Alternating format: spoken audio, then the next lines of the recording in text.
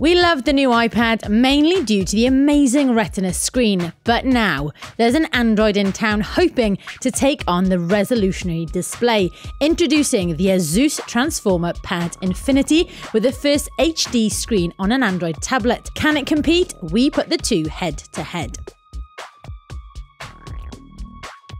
On a tablet, the screen is all important and they don't come much better than the new iPad. The tab comes with a 9.7-inch screen that supports a 2048 by 1536 pixel resolution at 264 pixels per inch. The Infinity packs a 10.1-inch IPS Plus screen packing a resolution of 1920 by 1200, an impressive 600 nit brightness to assist your outdoor viewing.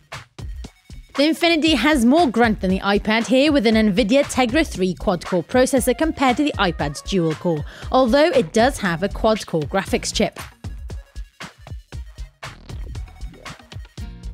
The ASUS wins this one with a weight of 598 grams compared to the heavyweight iPad at 680 grams.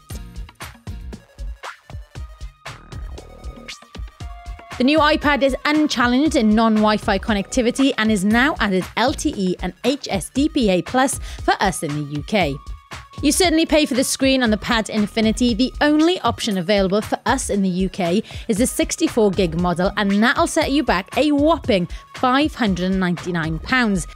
The new iPad comes in surprisingly cheaper, at £550 for the same memory.